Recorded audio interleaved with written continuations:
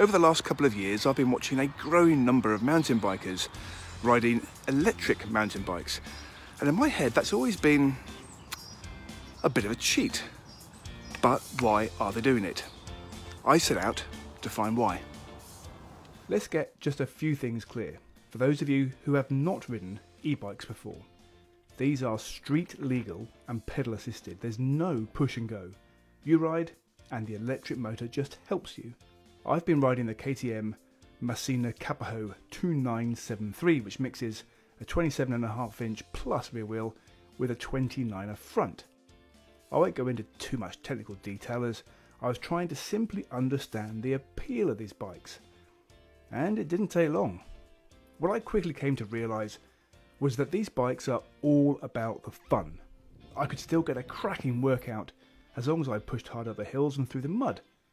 I just did it a lot quicker. And I mean a lot quicker.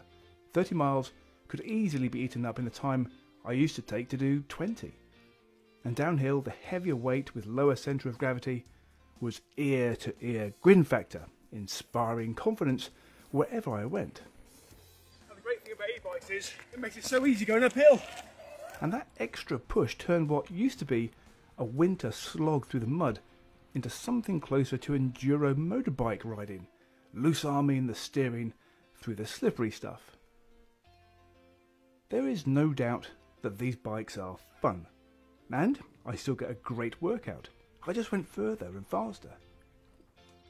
So, the main question I now need to answer is, am I still a cynic? Do I now understand the appeal of electric mountain bikes? Oh, yes, and then some. I would say that I am now a complete convert, and I am very sure about what my next order will be on my credit card.